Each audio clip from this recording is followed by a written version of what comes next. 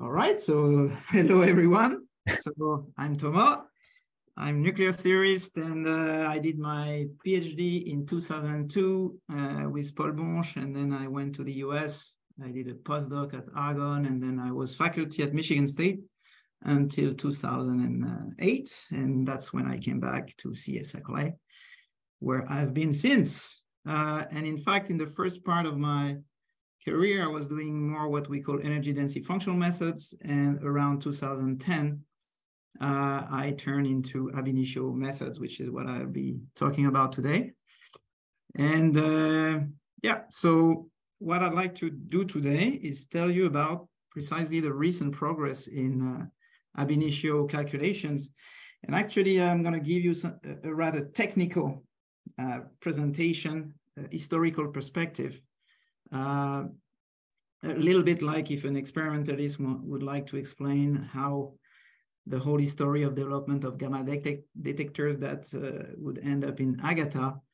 That's what I want to do, to tell you how you can foresee the technical development that made the ab initio calculation we can do today possible. So let me start by thanking my collaborators on ab initio, because especially people at Saclay who have gone through Saclay, because many of the things I'll be discussing have been done in collaboration with them in one way or another. All right, so basically one can state the goal of ab initio calculation as trying to answer the question of whether nuclear systems can be described in a certain theoretical scheme, where you describe the system in terms of effective degrees of freedom that are nucleons, which interact in a way that is rooted into the underlying theory of quantum chromodynamics, in a way that could be hopefully systematic. That means all aspects of nuclear phenomenology could be described within this scheme in a consistent way, and in a way that would be accurate enough, given the question we are giving ourselves to answer, and in particular in a way that is relevant to experimental uncertainty. So having stated this long-term goal, you can already realize that as of 2023, a rather large part of the phenomenology of low-energy nuclear physics can be addressed in ab initio. Here I have given a snapshots of some recent works on various topics that actually can be done in an ab initio way, but as you will see, in a restricted part of the nuclear chart.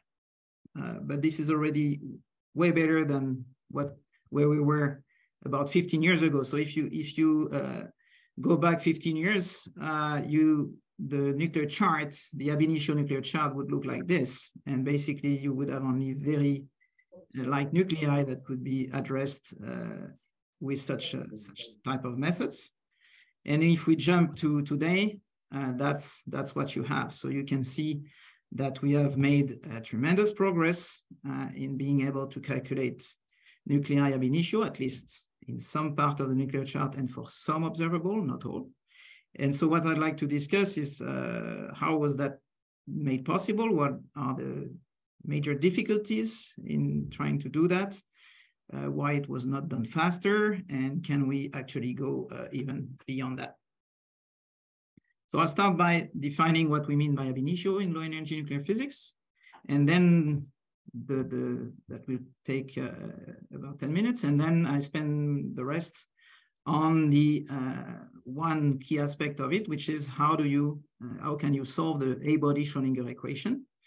And I will start by telling you what is the essentially fundamental problem, which is called the curse of dimensionality. Then I will mention a subleading technical problem, which has also to do with how to handle the dimensionality of the problem. Then I'll tell you the story of what sort of formal development have been made in order to go beyond these very light nuclei, and in a first step into the regime of mid-mass nuclei, but limited to what we call doubly closed shell nuclei. Then I will do a detour, if time allows, discussing the evaluation of systematic and statistical uncertainty, which are becoming a very important part of this endeavor, because we wish to provide predictions accompanied by uncertainties of various types. And I will try to list most of them as I go. And then as the last point, I'll try to explain you how, after we manage to tackle doubly closed shell nuclei, we try to go further and describe the large majority of the rest of nuclei, which happen to be of open shell character. So it's very probable that I will not get to the end of the story. So I'll stop wherever I am at the end. I could negotiate with organizer a second session, but probably they won't agree. So let's see where it takes us. All right, so let me start by first defining in a few words what we mean by ab initio theoretical scheme. So in nuclear physics, there are basically two domains that are well separated by an actual separation of scale, of energy scale. There is the high energy domain, which happens around the GeV scale, which is basically a domain of hadronic physics, which is explicitly governed by quantum covariant dynamics, where you describe systems in terms of quarks and gluons. And at much lower energy is the domain of nuclear structure and reaction, so the domain of interest into nuclei. And basically, that's the domain we are interested in here. And in this context, what we mean by ab initio today is actually a certain so-called effective field theory, which is chiral effective field theory, which is a low energy realization of QCD. So basically, a simple formulation of QCD at low energy that is manageable in a domain where direct QCD is highly non-perturbative. So in this realization of QCD, you describe the system in terms of effective degrees of freedom that are nucleons and pions. These are the explicit degrees of freedom you deal with. And the pion is the anomalously light meson, which is the manifestation of the spontaneous breaking of chiral symmetry at low energy. And basically in this formulation, in this EFT, we keep the interaction between nucleons, which is driven by the exchange of pions because of this anomalously light mass of the pion. Whereas everything that is not explicitly tackled, which is rooted in the high energy, for instance, the exchange in the language of mesons, that would be the exchange of heavier mesons, which is responsible for the short range of the interaction. So this is modeled in a systematic way by basis of operators, which are delta, contact operators, and derivative of contact operators. When you do this scheme in a systematic way, you see that there is an infinite number of interaction operators between nucleons that are compatible with the symmetries of QCD. And in order to do anything concrete, you need to, as a first step, to organize this infinite number of interaction operators according to their expected importance. And this is called the power counting. And there are various ways of it. The dominant is called Weinberg power counting, Weinberg being the person who initiated this chiral effective field theory. And based on this expected importance of the various interaction terms, then you will organize them and truncate this infinite series to make a finite series and work at a certain working order K. And because already right here, you truncate the infinite number of allowed operators in the Hamiltonian, you have a first source of uncertainty associated with the term you will not consider at a working order. Furthermore, because we don't treat explicitly the high energy, or we model the high energy via this basis of operators, this operator come with parameters, low energy couplings that needs to be adjusted on the set of data. And through this adjustment, there is a second source of uncertainty, which is a statistical nature, and that we also have to gauge. So when you realize this program, it's a long effort. You end up with a drawing like this, where you have all the possible interaction operators between the nucleons. So in the columns, you have the operators contributing to the 2-nucleon interaction. In the second column, the 3-nucleon interaction. In the third column, the 4th nucleon interaction, and so on. And the different lines correspond to these different orders at which you can work. So if you implement the scheme at the most, the simplest leading order, you will have a very, actually too simplistic version of the nuclear Hamiltonian with two nucleon interaction only. You can refine by going at next order, by adding appropriate physics to your two nucleon force. And still at this level, you only have two nucleon interaction, but at next to leading order appear for the first time three nucleon interactions, which are predicted in the theory to exist, but are also predicted to be subleading because they only appear at the next to leading order. And if you go to the next order, you will have the appearance of four body forces and so on and so forth until this becomes too complicated to implement. So some of the questions that are raised here at the level of constructing the inter-nucleon interactions are whether we can live without, we know we cannot live without three body forces in order to do decent nuclear physics. But the question, for instance, is can we live without four nucleon forces in nuclei that are many more nucleons than three? And as I will tell you later, if we have to include four nucleon forces, it will make our life even more miserable, meaning even more difficult. There are more profound issues that specialists of this chiral effective field theory debate today, but I don't want to get into that. So for me, it's enough to say that until basically the 90s, we were using realistic nucleon-nucleon interaction that we denote as phenomenological.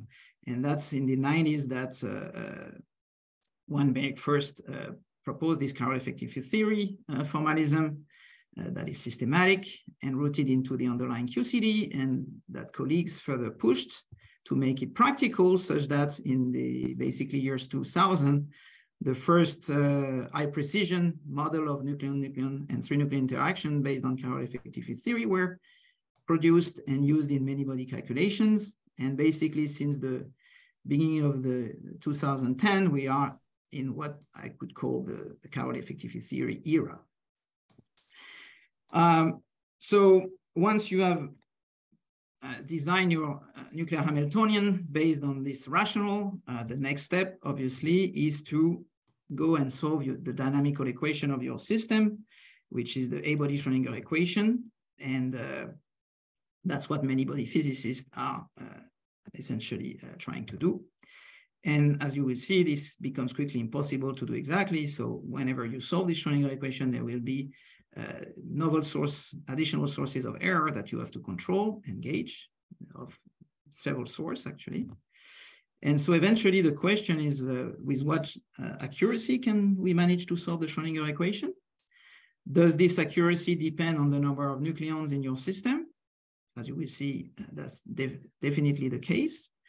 And also the type of formalisms or methods that we use to solve the Schrödinger equation approximately, do they depend on the type of nuclei that we are dealing with? And this will also become clear in the rest of my talk. So now I'm getting into this. So we imagine we have produced a model of nuclear interaction via chiral effective field theory, and we want to solve the A-body Schrödinger equation. So I will try in one slide to explain what is basically the fundamental difficulty of the A-body problem. So if you want to solve this equation, basically the difficulty or the complexity to solve this equation directly relate to the dimension of the Hilbert space that your wave function psi lives in. So if you have one body, just a single nucleon, then you have your ket is in the one body Hilbert space, which I call H1. And in fact, this Hilbert space is already infinitely dimensional, but in practice, to do anything practice, you will have to truncate that dimensionality to a finite dimension and basically employ a basis of your Hilbert space of finite dimension. And this finite dimension I will call NDIM through the rest of my talk, and this will be an important parameter for the rest of the story. So you have a basis of the one-body Hilbert space, but what you want to do is solve, for instance, the Schrödinger equation for calcium-40, so for 40 particles, not one.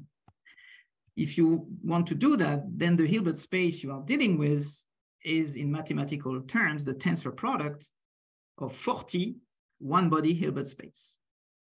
And so the dimension that you are dealing with now is n-dim, the one-body Hilbert space dimension, to the power A, here would be A equal 40. Okay? That increase of the dimensionality, that exponential increase of the dimensionality with the number of particles is what is called in many-body physics the curse of dimensionality. And to make it a little bit more concrete, what it quickly leads to, let's imagine we have given ourselves a basis of the one-body Hilbert space. So it has n-dim vectors in the basis. So correspondingly, the basis of my A-body Hilbert space, which is a set of Slater determinants with A particles, has a number of n-dim to the power A vectors. So if I want to find the solution of the Schrödinger equation, one brute force way which is actually one of the ab initio methods we use in practice, which is the spirit of the no-core shell model, is to look for the eigenstate of the Hamiltonian under the form of a linear combination of the basis states of the Slater determinant. And this sum contains n-dim to the power A terms. So if you plug this, and the unknown here are the coefficients of the linear combination, that's what you want to find by solving the Schrödinger equation. So if you plug this N+Z into the Schrödinger equation, you can rephrase it as a matrix diagonalization problem, where the eigenvectors are the linear coefficient, the coefficient of the linear sum that you are trying to find, and the eigenvalue are the energies. Now, the problem is that this matrix that you have to diagonalize has dimension n-dim to the power A times n-dim to the power A. So if you put numbers in some sort of a naive way, let's look at what you are facing. So if in the one-body Hilbert space, a little bit arbitrarily here, you use 100 states, so you truncate your basis of the one-body Hilbert space to 100 basis states, then for carbon 12, the dimension of your Hilbert space will be 10 to the 24. Now, if you look at what you can do on the computer, you will realize that basically, if your matrix has dimension that is smaller than 10 to the 5, you can exactly diagonalize numerically your matrix, so you're happy.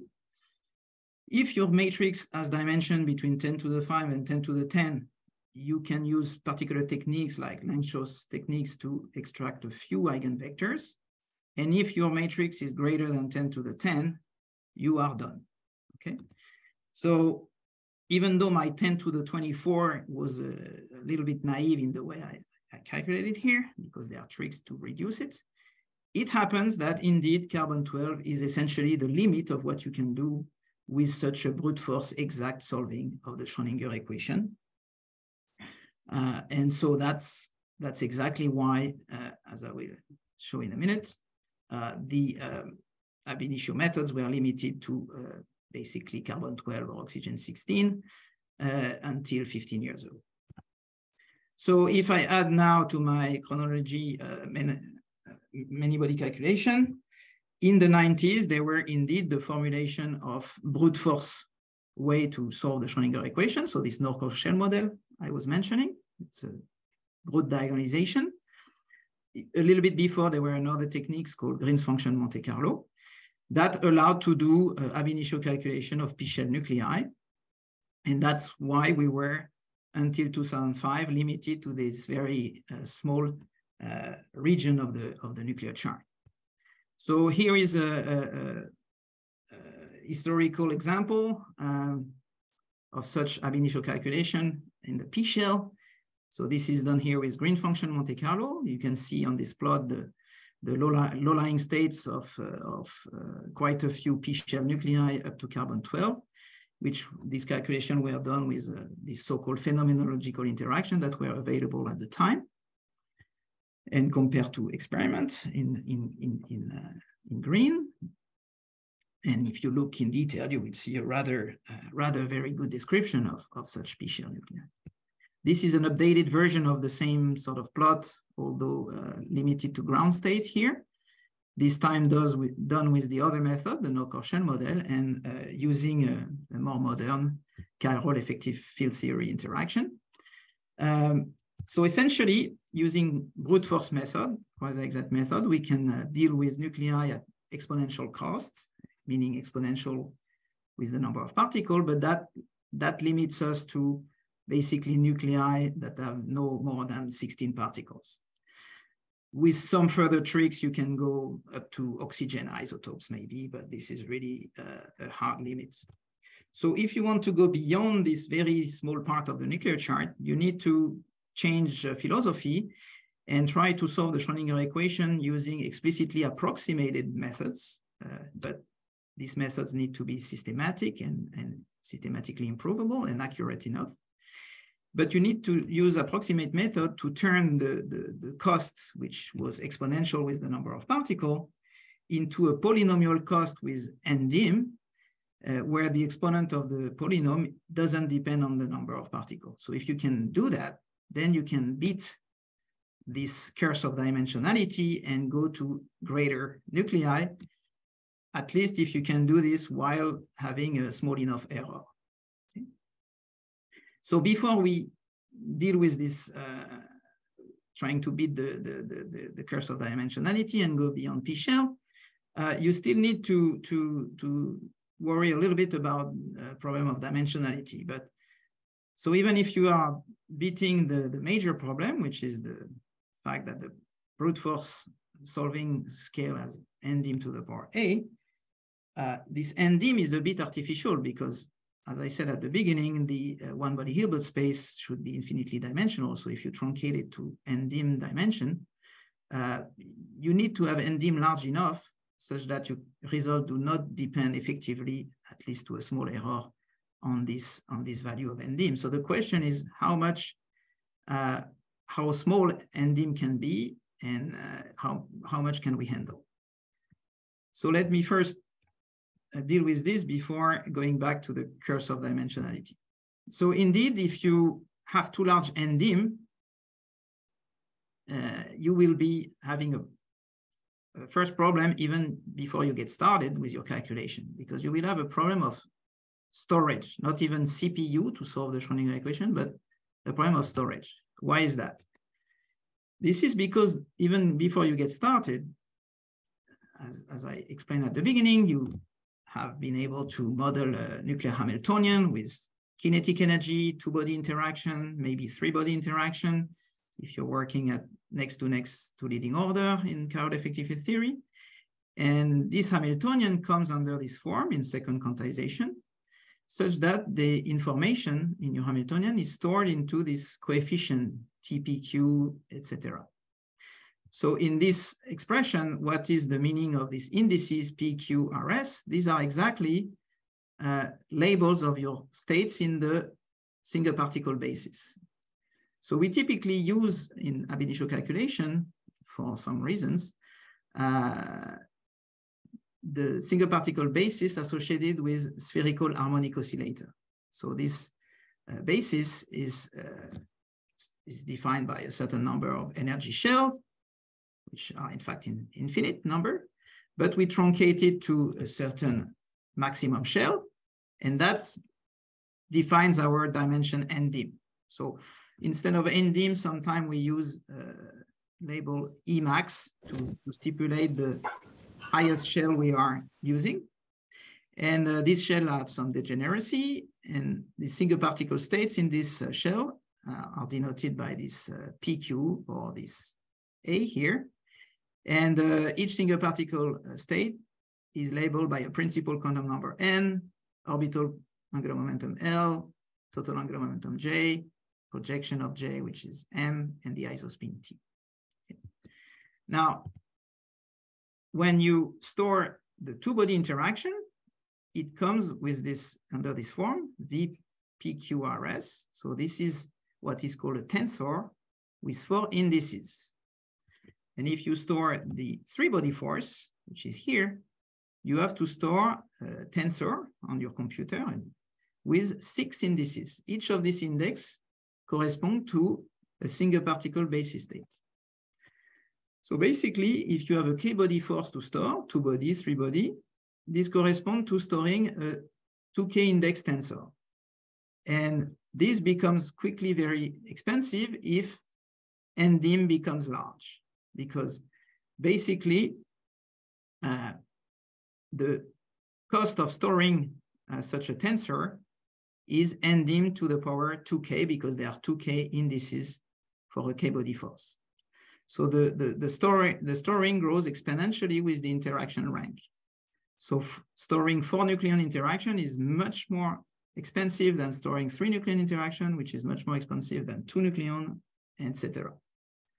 So if the single particle levels are limited to Emax, the two-body states are limited that enter into the two-body operator are limited by E2 max, which is twice Emax, 3-body is E3 max, and so on. Now, this can quickly become a huge problem. Actually, in practice, we are helped with the fact that there is certain symmetry in the Hamiltonian, angular momentum symmetry and isospin symmetry, such that we can actually reduce the storing of the matrix element by going from this so-called uncoupled matrix element to JT coupled matrix element. Don't mind the detail, but effectively what it means is that using the symmetry of the Hamiltonian, we can reduce effectively the NDIM we have to use. And this means that it's translated into a very huge benefit in terms of storing the matrix elements of the Hamiltonian. Here, what is plotted is the memory of storing this 3-body matrix element, so this W, P, Q, R, S, T, U, as a function of this parameter E3 max, which is basically a function of the NDIM dimension. So if we don't use this trick, we have humongous storage, and using this coupled matrix element help us to reduce by a factor of 100, for instance, when we use matrix element up to E3 max 12, we are reducing by a factor of 100 the storage. The problem is that still the question remains how far we need to go in E3 max as a function of the particle number. So I will skip a little bit this part, which is not very essential. I will just get to the point that at the end of the day, typically, you have to believe me, but if you are dealing with a nucleus of mass about 50, the storage of the 3-body matrix element at the beginning of the calculation is about, you need to go to have well-converged calculation, you need to go to a basis with E3 max 16, whatever that means as a parameter. But it means eventually that you are dealing with storage of 25 gigabytes, and this is what makes ab initio calculation of mass around up to mass 180 possible. But if you want to do an even heavier system like mass 100, you will realize that you need larger NDIM, which means eventually larger E3 max here, such that your matrix element you have to store becomes more than 300 gigabytes, and this is too much to handle. Thus, this very problem, at the end of the day, this very problem of the dimensionality that you need to have well-converged calculation can limit the range of ab initio calculation. Okay. So today we are more or less limited to, as you have seen on the chart, we are basically limited about mass 100, and this is primarily because of this storing problem. All right, so at the end of the day, that's a problem we have to keep in mind, the limit of about mass 100 due to this NDIM we can handle on the computer. But now I need to go back to this curse of dimensionality, meaning the cost of not just storing the Hamiltonian, but of solving the Schrödinger equation, which scale with exponentially with the number of particles. So how can we go beyond P-shell nuclei without being blocked by this curse of dimensionality? And as I said earlier, this requires to basically not solve the Schrödinger equation in brute force, but accept to do some approximation that we will try to keep systematic and small enough. And this is made possible by specific techniques to solve the Schrödinger equation, which comes under the name of expansion many-body methods.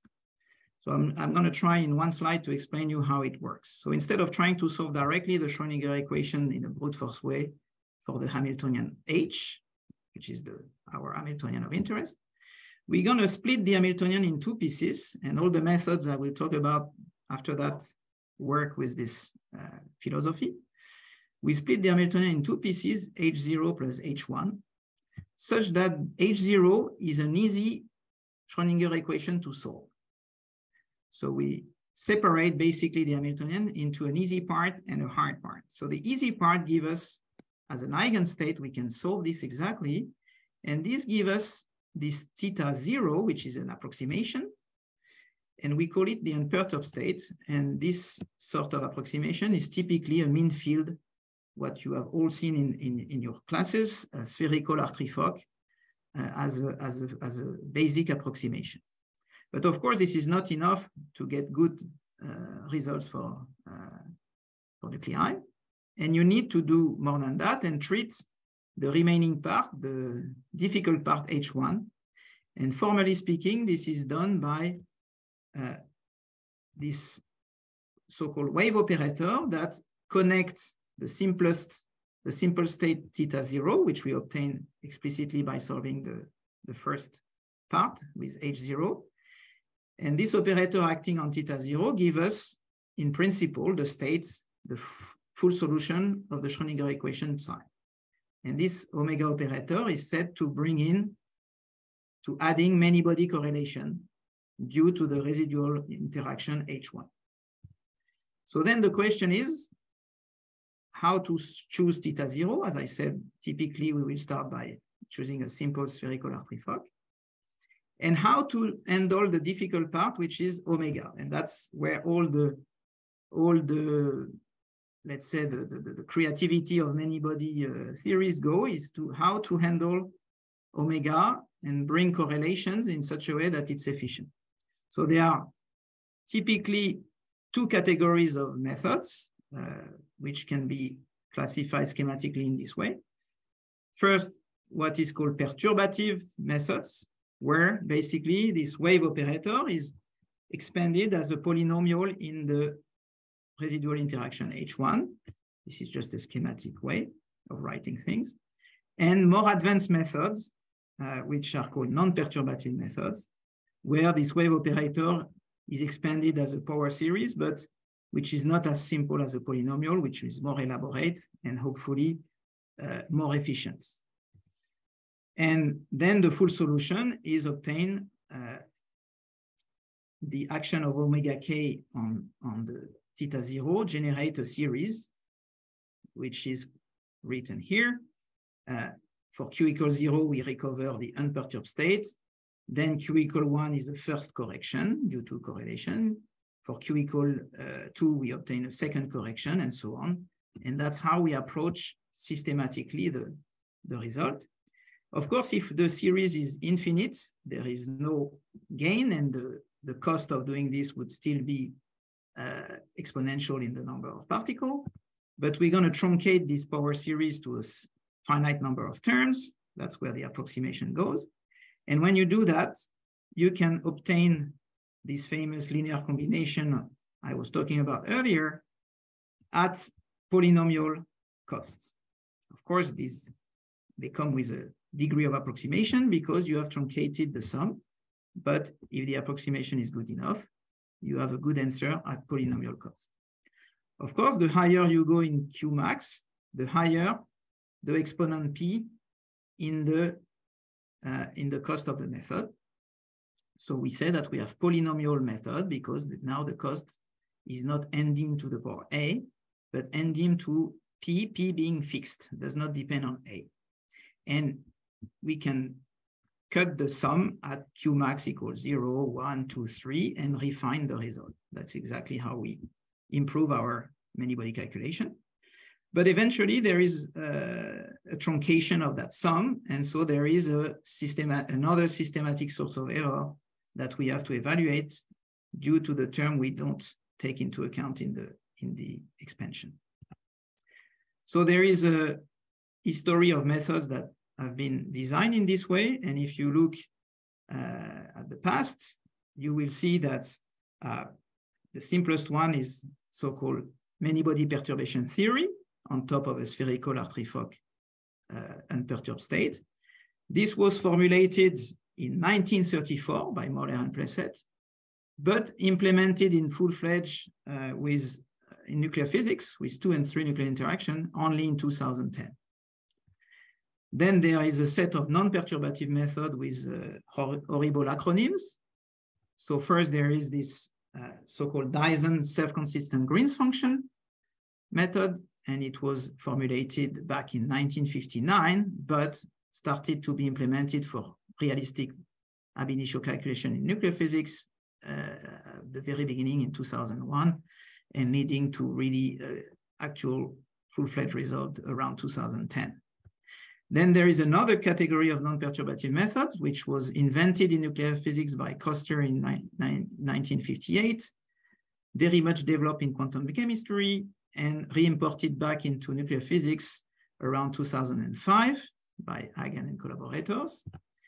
And finally, there is a third non-perturbative method, again with a horrible acronym, which is called single reference in medium similarity renormalization group, formulated and implemented around 2010.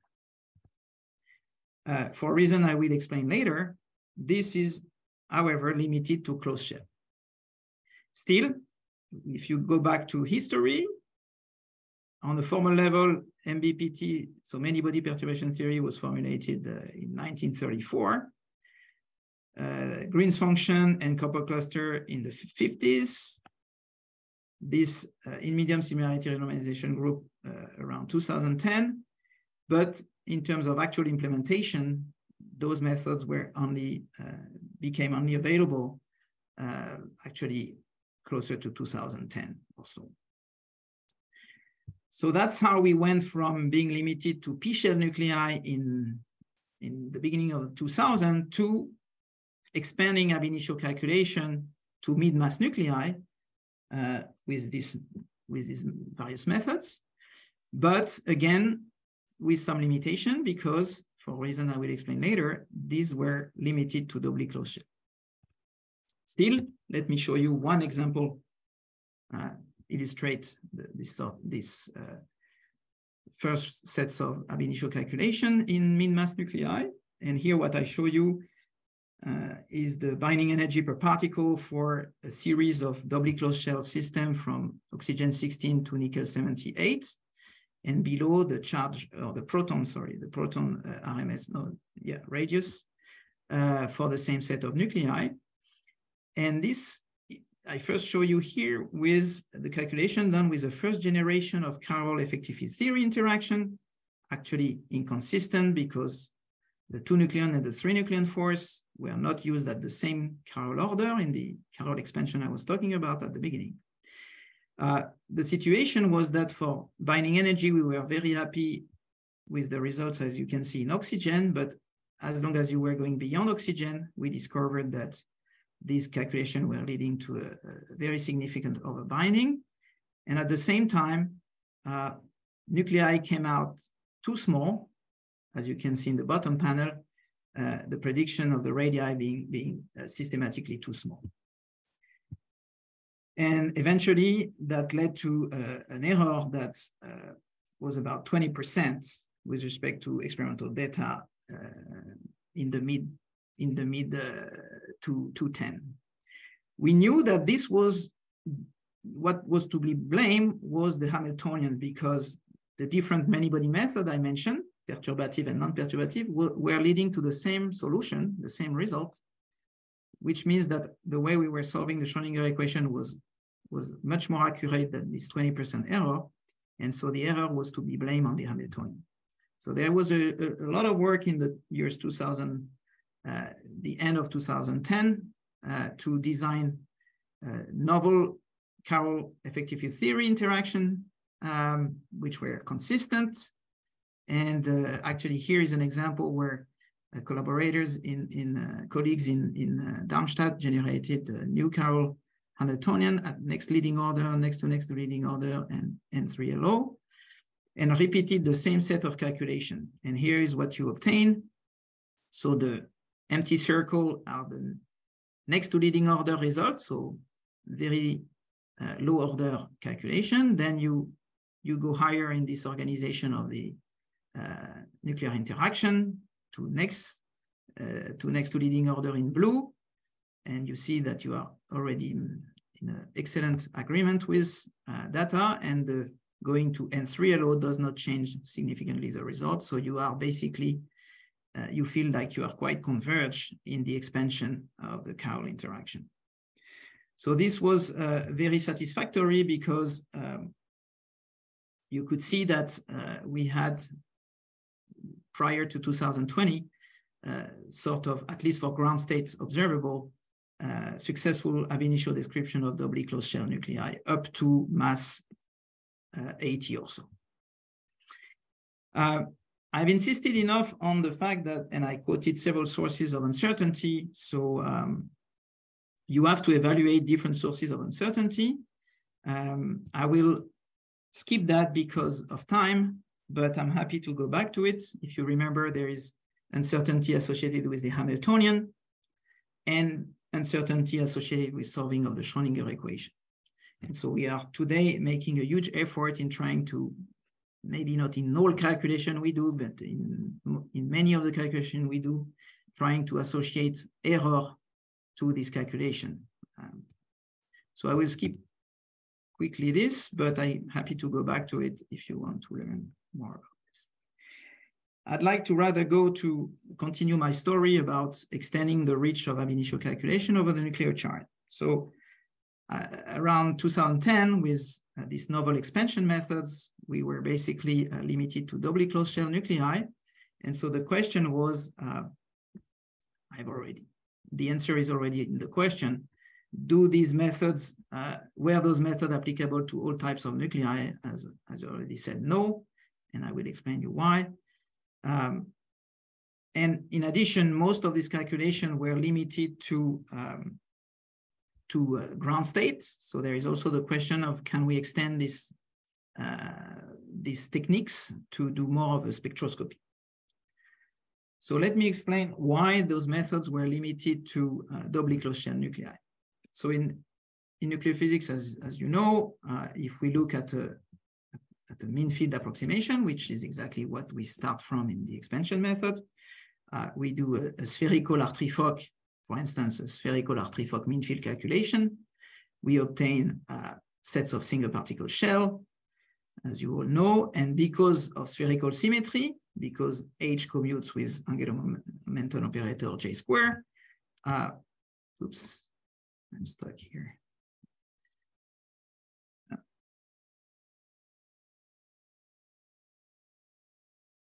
Sorry, I have to share again.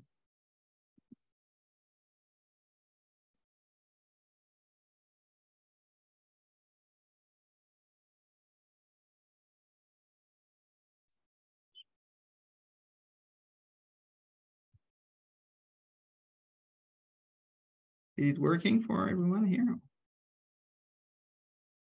Yes, yes. Okay. So if you think of your basic set of spherical shell, as you know, shells are degenerated 2J+1 time. And this leads to, in the R3-Fock approximation, you fill up your levels from below with whatever number of nucleons you have. And for certain configuration, you end up with closed shell configurations for a certain number of neutrons and protons. Sometimes you even have a major closed shell, which leads to the notion of magic numbers. And at the crossing of this closed shell, or here major closed shell, you have doubly magic nuclei. And also for subclosed shell, you can have doubly subclosed shell or doubly closed shell nuclei. Now, why this categorization is important for my story is because precisely when you are in a closed shell situation, it means that your mean field state, you start from this unperturbed state you start before adding correlation, is in a configuration where all the levels are completely filled up to the Fermi level and then completely empty. And so when the correlation are added with this wave operator I was mentioning, this omega k, what does this omega k do? It does what you all know, it creates particle hole excitations, basically. And because there is a gap between the last occupied shell and the first empty shell, actually these correlations are important, but are said to be weak because they are suppressed because of this gap between the last occupied and the first empty. So that's fine. And then when you go and add your correlation, for instance, you do the simplest thing, which is many-body perturbation theory I was talking about. So here I give you the explicit formula for the second order correction to the binding energy due to perturbation theory. And because there is this gap, explicit finite gap between the last occupied and the first empty level, you see that in the denominator of this expression, this is exactly the distance between two particle, two hole. And because you have this gap, this denominator is strictly positive, and your expansion, when you add correlation, is well behaved. But if you are in an open shell situation like this, then you are in some form of difficulty, because you can see that because the last shell is only partially occupied in an open shell system, then you can promote nucleons to the same shell at zero energy cost. And when you go back to this correction from perturbation theory to the binding energy, you realize that some denominators can be zero precisely because of this open shell nature. And this is the fingerprint that open shell nuclei are not weakly correlated, but are strongly correlated. So, and it also leads to the fact that your formulation is not going to work because you have this zero energy denominator. So basically, this relates to your reference state, your unperturbed state, has been badly chosen for open shell system. The problem we are facing is that on the nuclear chart, if you do the numbering, basically there are about 9% of nuclei only that are doubly closed shell, and about 90% of nuclei that are either singly open shell or doubly open shell. So if you want to design a method to solve the Schrödinger equation in some sort of universal way, you have to do better than just method that can work for doubly closed shell nuclei. And this is the case of the methods I've talked about so far, because again, whenever you are in an open shell, you cannot apply the expansion. It's ill-defined because of these, essentially these zero energy denominators. So what can you do to beat this problem? You have to go back to the beginning of the story in your when you do your expansion method and your partitioning. And basically one option, which is one we are following, especially in our group at Saclay, but also in other groups around the world, is the following. So first you have to remember that the Hamiltonian display a certain number of symmetries, and in particular rotational symmetry, meaning that the Hamiltonian commutes with J squared, and also gauge symmetry, meaning that your system has a good number of particles, nuclei has a specific number of particles, and meaning that the Hamiltonian commutes with the particle number operator. So that's a fact that the Hamiltonian displays such symmetries. But so far, we implicitly assume that in your partitioning into the easy part and the hard part, H0 and H1, we required H0, the easy part, to fulfill the same symmetries. And that's why we had a mean field approximation for θ0, which was spherical Hartree-Fock, because we were enforcing to have good rotational symmetry. And this rotational symmetry leads to this 2J+1 degeneracy in the single particle state and leads to problem in open shell situation. So one way to basically think outside the box is to relax the condition that H0 has to fulfill the same symmetry as the total Hamiltonian H. And that's exactly a good idea, because so if you do that, your unperturbed state, your mean field state you will start from, will be slightly more general than before. Before you were fulfilling symmetries, so you were basically using spherical R3 Fock. But now, if you allow angular momentum and or particle number symmetry to be broken, your mean field state will be more general and will become a deformed R3 Fock or a deformed R3 Fock Bogoliubov state. And this already means that your unperturbed state will capture already more correlation than before, because you will lower your energy and you will capture this very difficult, strong static correlation. And this translates further into the fact, so physically speaking, singly open shell nuclei require that you break particle number symmetry. This is nothing but the physics of superfluidity. And doubly open shell nuclei require that you further break angular momentum symmetry, SU2, which means nothing but you bring explicitly the physics of deformation into your formulation. And why is that extremely crucial? Is because if you were enforcing spherical symmetry, you had this degeneracy problem on the left.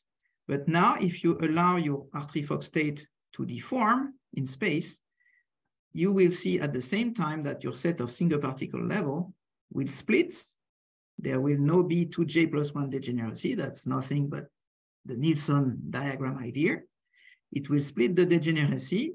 And when you fill up your level again, you will be in a deformed closed shell situation, such that you have no zero energy denominator anymore if you apply again perturbation theory on top of this more general state. This philosophy is the one that you need to apply to generalize the method that were available for closed shell, in which we enforce good symmetry. Now, to go to open shell, you have to, as I just said, open the box and allow more general starting states, unperturbed state, by allowing symmetry to spontaneously break. So typically, again, either breaking particle number symmetry to allow your state to become R3 Fock Bogoliubov, and also eventually allow to break rotational symmetry in doubly open shell to deform. And on top of such a state, you can go again and develop expansion method, again, perturbative or non-perturbative, which are now more general than before because they are based on a more general reference state. And that's what we did back in 2005 for perturbation theory. So we developed the so-called deformed Bogoliubov many-body perturbation theory. It was implemented first in 2018, only breaking U1 symmetry, but keeping spherical symmetry. And then last year, allowing both SU2 and U1 to be broken at the same time. Then you can generalize the non-perturbative method in the same spirit. So actually, the first thing we did at Saclay about 10 years ago with Vittorio Soma was to apply this philosophy for Green's function methods. In fact, this formulation with U1 breaking was formulated back in the 50s by Gorkov, and it waited for 2013 to be applied in nuclei. Then we developed the same philosophy now for another perturbative method, which is couple cluster theory. So this becomes Bogoliubov couple cluster theory. The Oak Ridge group developed the same idea, only breaking SU2 symmetry. So that's just deform couple cluster. And with this, you can, last but not least, we develop the same idea for the third in medium similarity renormalization group method, although this has not been implemented yet.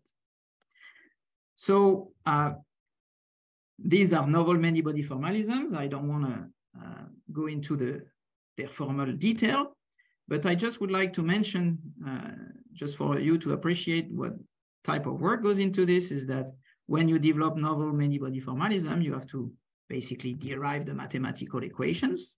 That's don't mind the detail.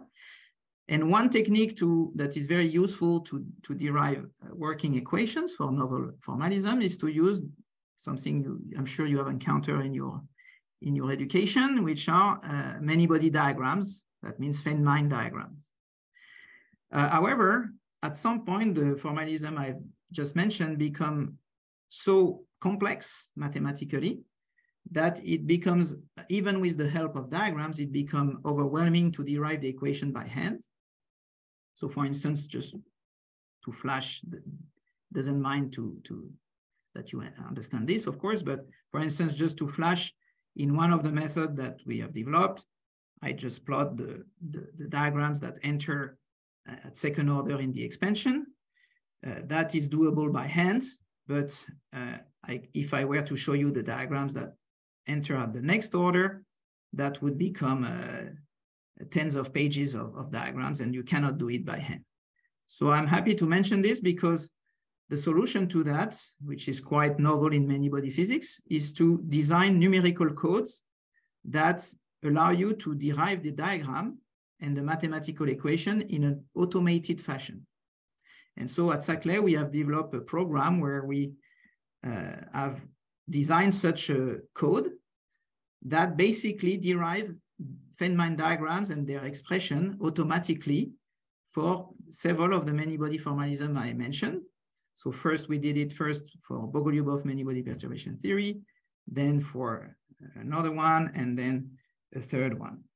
And this idea of having a code, a numerical code that derive diagrams and mathematical expression automatically is something very intense in the many-body community at large, in quantum chemistry, in condensed matter, and in nuclear physics.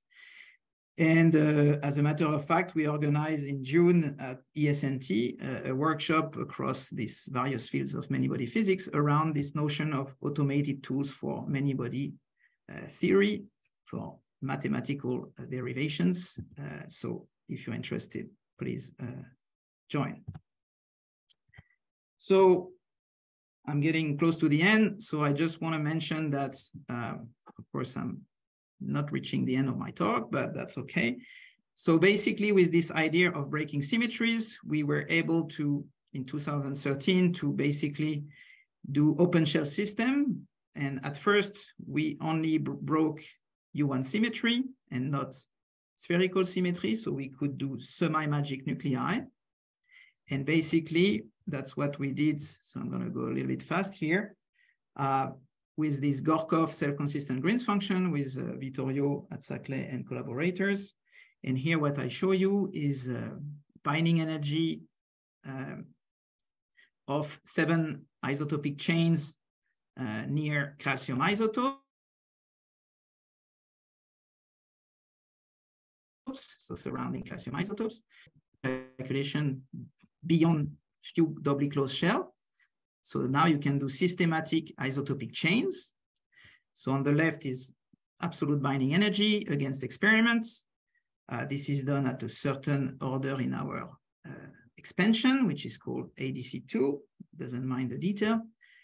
For some doubly closed shell calcium, we could go to the next order, and you can see here how, so these are the bars, and how by going to the next order, you get indeed much closer to the experimental data as opposed to the ADC2 level of calculation, which is our bread and butter level of calculation. On the right, you can see the so-called 2-neutron shell gap, which is basically the difference of 2 successive 2-neutron separation energies. So this is a measure of the magicity, if you want, of the magic gap out of total binding energies. Again, for the same isotopic chain.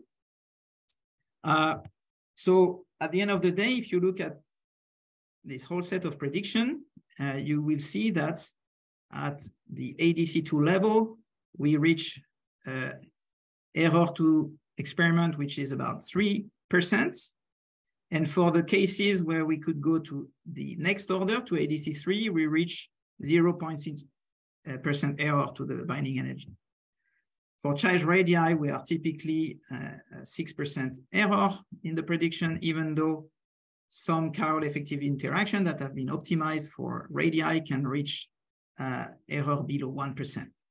What is interesting on the right-hand side is that you see as we go away from calcium, we are going into doubly open shell system, and our calculation deteriorates, in fact. And to go quick, we could identify that this was exactly because when we go to doubly open shell, the error to the data seemed to be correlated with the lack of explicit deformation in our calculation. So basically, in this calculation, we were not yet breaking rotational symmetry, so we didn't have yet deformation. And when we get to doubly closed shell, clearly, this error we make to the data can be correlated with empirical measure of deformation. So then there are two ways of including this missing quadruple correlation.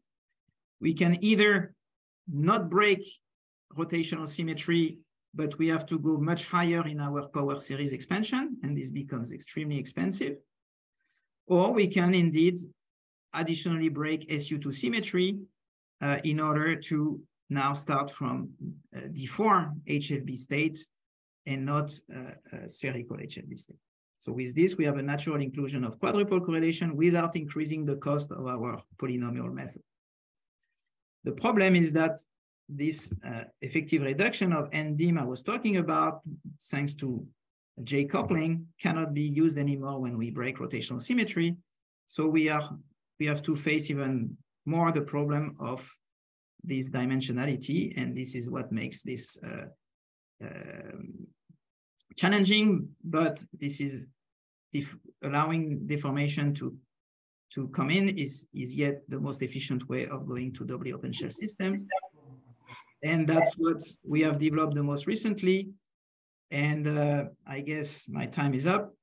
So I will stop here. I had a last set of development related to the going beyond ground state, and recently several groups, including ourselves, have developed extension of those methods to tackle collective excitations, rotational bands, and rotation and vibrational excitation, which for the first time can be calculated ab initio in both closed shell and open shell. And this was thanks to yet another set of methods that I will not discuss in detail. And at the end of the day, this leaves us with a set of challenges for the future. And let me quickly go through this in 2 minutes. So as I said, first big challenge in ab initio is the evaluation of uncertainty. So I didn't have time to discuss this, but basically, as I said, whenever we truncate the chiral effective field theory expansion of the Hamiltonian, we necessarily have an uncertainty associated with this approximation to the Hamiltonian we have to evaluate, and there are ways to do that. Then next, there is also our expansion of the many-body solution of the Schrödinger equation, which is also cut at a certain order. So we have to be able to evaluate the percentage of error we make there. There is this basis dimension, this NDIM limitation I've been talking about quite a bit at the beginning. So we have to make sure that our bases are large enough. And finally, there is the fact that the Hamiltonian to begin with has fitted parameter, and then we have to account for statistical uncertainty associated with the fit of this parameter. All these uncertainties, in one way or another, means that instead of having to solve your Schrödinger equation once, you have to solve it a very large number of times. So whenever before we were solving only one time the Schrödinger equation to have one number, if we want to have error bars associated with these various sources of error, it's in one way or another equivalent to solving the Schrödinger equation many, many, many times. So this uncertainty actually adds a humongous cost to the calculation, but that's something we have to face. Okay. Now, you can be happy or not with your error. If you're not happy, you have to be more accurate. So more accurate simply means you have to go to the next order, either in the expansion of the Hamiltonian or in the expansion of your wave function, or in both. And in one way or another, this is also increasing the cost very significantly if you need. I will skip that. Then I said that we are limited to about mass 100 because of this NDIM limit of the basis. And this is a huge challenge to go to heavier mass because of that. So it's more than anything a storage problem on the computer. Even on the biggest computer, we are quite limited in storing these Hamiltonian tensors. And so there are ideas nowadays to try to go around this problem by applying some applied mathematics techniques. For instance, one option goes under the name of tensor factorization. So we try to factorize those tensors that we have to store in order to store them in a much more economical way. And hopefully with this sort of techniques, we can beat this problem and go to even heavier system. I've told you a lot about the challenge that existed and to some extent still exists to go from closed shell to open shell. This requires novel formalisms, and we have developed quite many of them in order to compare them. But this comes with also an increasing cost because we cannot use this trick of reducing NDIM to a much lower effective value. And so that also requires some applied mathematical tricks to leverage this cost. And finally, I would say the most exciting thing in the very, very recent months or year is the possibility to really enlarge the set of observable. And in particular, we are designing or putting a lot of effort into calculating not only ground state or properties or some form of individual excitations, but also trying ab initio to calculate collective excitations, as well as clustering collective phenomena and so on and so forth. And this is now becoming available from ab initio calculation. With this, I thank you for your attention.